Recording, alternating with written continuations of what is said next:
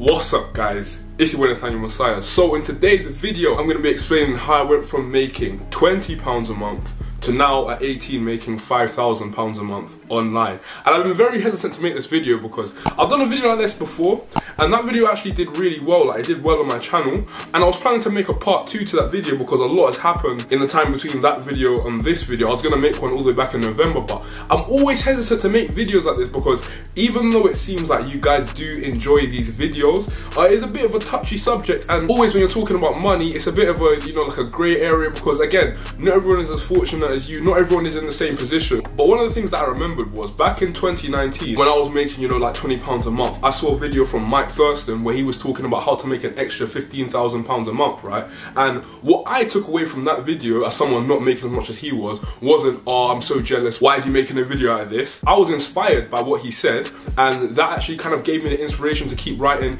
some of my training programs and things like that, and things that have propelled me to be where I am now. So if it wasn't for his video, I may not have had the inspiration to get to this point now. So I hope that I can be that for someone watching this video. I hope that someone watching this video can maybe start their own journey to, you know, improving their financial success online and everything like that. So yeah, but other than the things I've already said, before we get into the video, I want to ask you guys to subscribe to my channel, okay? We're really trying to hit 100k this year. I'm working hard to try and get there. Make sure you go and follow me on Instagram as well, Nathaniel Messiah. It's the same as my YouTube name. I post almost every day over there, and I've got a lot more subscribers than I have followers, so some of you need to go over there and follow me. If you like this t-shirt, it's Gymshark like everything else, so you can use my Gymshark link which is in my bio.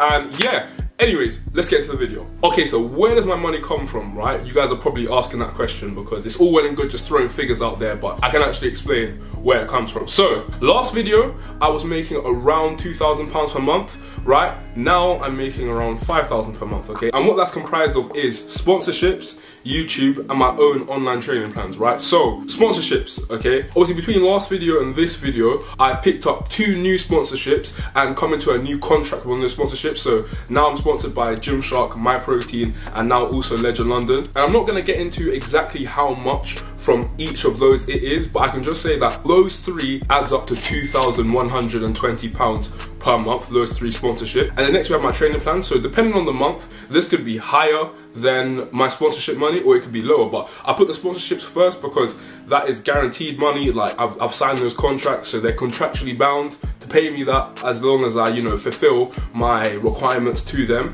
whereas training plans can fluctuate. But training plans now are between £2,000 and £3,000 per month. If I have like a month where I do a load of sales, like November was a good example. I had a sale at the very beginning of November, and then I had a sale at the end of November for Black Friday. So that one I did about £3,000. A month like December, that was a little bit more chill. I did about £2,000 something. In fact, you know what, let me show you instead of just telling you. If we go into Squarespace Analytics and we pick, let's say, from the beginning of November to the end of November, so I can just show you guys, that was £3,312. Wow, that's actually more than I thought I remembered. Anyway, yeah, £3,312 in that month, right? We have a month like December, and that was £2,056. That's because I think the sale that I did started January 1st. I decided to do my New Year's sale starting January 1st rather than before, so that's why that one was a little bit lower. But yeah, so between 3,000 and 2,000. So let's call that 2.5, right? So now we're at what? 4,620, right, on an average month. And then filling in the blanks is YouTube, which literally, in all honesty, can be whatever. Like, YouTube depends on so many factors. It depends on the views you're getting, because obviously typically more views equals more money. It also depends on the ad rate. So the ad rate depends on so many things as well. The ad rate can depend on what the actual topic of your video is, because some topics make more money than other topics, right? It can also depend on the time of year. Between October and maybe January, December, the ad rate is typically higher because it's coming towards Christmas time, more people are shopping, advertisers are really trying to push their stuff out there for that Christmas push, so it's usually higher between those months. So it literally depends on so many factors, but normally it's between 400 to 300 and 800, 900, like somewhere in between that ballpark. So if we call that 500, right? If we call that 500 as an average month, like, so let's go to the YouTube studio. So if we go to December 2020, that was one of the last 4 months we had, $825, which is, what is $825 in pounds? What? Okay, that wasn't right. $825 in pounds, there we go. £595. 65 pence. So that was basically 600, but yeah, let's call it 500 for average month. So that brings us to 5,120 in an average month. It could be higher depending on training plans in YouTube. It could be lower depending on the same things. But that is around what I would say would be average, right? So now that we've established how much money I make, we've also established where it comes from. Now it's time to get into how can you incorporate some of the things that I did to get to this point. So in terms of what I haven't already talked about in the last video, and in terms of the things that were able to get me from there making £2,000 a month at 17 to now making £5,000 a month at 18, was mostly the brand sponsorships, getting brand sponsorships, right? There's no one thing you can do that is going to assure you're going to get a brand sponsorship. Like for most brands, there's no application process. They have to come and find you, okay? But when it comes to getting brand sponsorships, first of all, more than anything else, it's going to take a solid grind to get your platform to a level where you've now got a captive audience. You've got people who are actually watching your content week in and week out,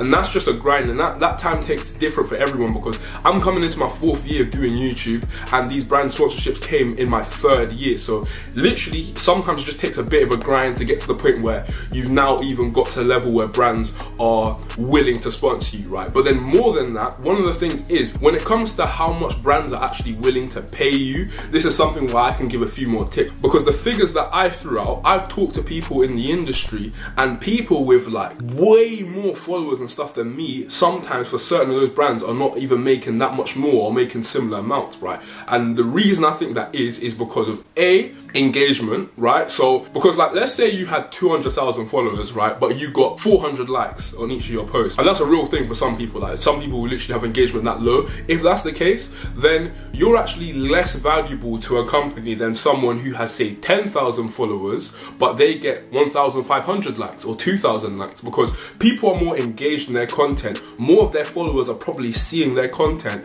and for a brand this means that their product, if they sponsor that person, is going to have more exposure. So what you really want to focus on, no matter what amount of followers you have, is really focusing on making sure your engagement stays high. And one of the best ways that I think you can do this is by looking at what your audience likes. So because everyone will have posts that do slightly better and posts that do slightly worse, right? But go into your Instagram insights and then look at the posts that have done the best in terms of reach, in terms of likes, in terms of on the explore page, because getting to the explore page is really how you grow. Look at those posts and just try to do them, and then try to do more posts like that. It sounds simple, but look at the things that are going well and then try to keep doing that, but you know, switching it up every now and again and doing it in more creative ways. So I've got 73,000 subscribers on YouTube, but the views I get is the same as certain people who have, you know, 100, 150. Same thing with Instagram. I've got like 40,000 followers, but some of my posts have 10,000 plus likes. So in that sense, I could be more valuable to a brand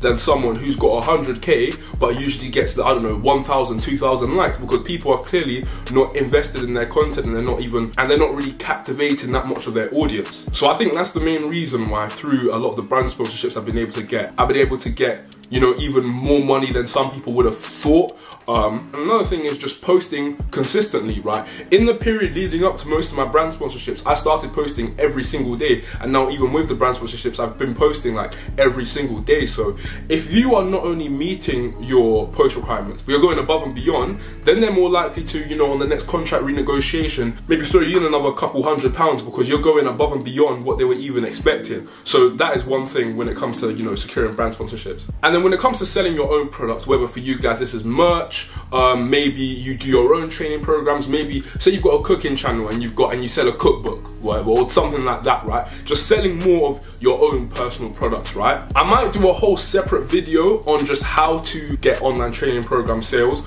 but number one is actually how competent you are. How good is your actual training program? Because if your training program isn't good, then you might get a boatload of initial sales just based on your large fan base, but you won't continue to get sales because a lot of people buy programs and stuff based on word of mouth and testimonials, right? So they're only gonna wanna buy it if they know that from other people your program is actually good. So when it comes to my training programs, I'm coming up to having sold them to almost 2,000 people, right? And I would not have got anywhere near there if my program wasn't actually good, because I started off not even having a huge fan base, but it was just that I made sure that one of the things that I have on the program is asking people to take transformation pictures and stuff. So when a lot of these transformation pictures are coming out, when a lot of the testimonials of how much strength people have put on and things like that started to come out, it convinced more people that my plan is actually good. And that's what made it continue to get sales, because you can only be a con man for so long. If your product isn't actually good, you'll get found out eventually. People will start writing reviews and stuff like,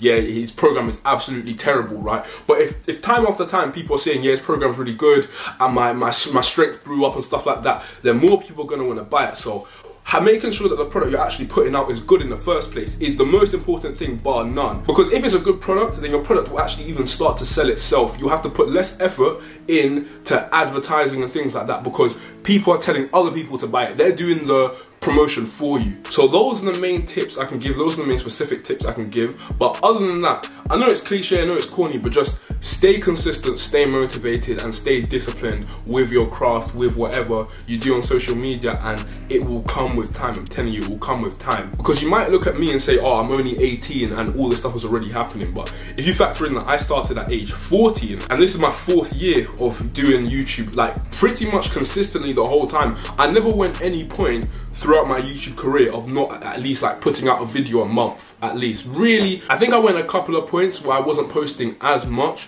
but throughout most of those 4 years, I posted pretty much consistently, and this is the point it's got me to now. I didn't blow up crazy, I didn't overnight get to this point. It took a solid grind, and I've still got a long ways to go, but I'm excited for what the future has in store as long as I keep working hard, if you guys continue to support me and everything like that. So yeah, and then the last thing I can say is, other than the money side of things, right, if you do something that you love, you are so much more likely to be successful at it, because you're gonna put more effort into it. Like when it comes to all the things that I've done in terms of my channel, my Instagram, training plans or whatever, it's been so much easier for me just because I enjoy it, right? You don't always enjoy the grind. Like the grind is hard no matter what, but I enjoy training, I enjoy training other people. I remember when I first started to go into the gym, one of the things I was most excited about was literally just helping my friend learn how to train, and all the time I spent learning about different training principles. I didn't do it just thinking, oh, because I'm gonna make money. I did it literally because I love it,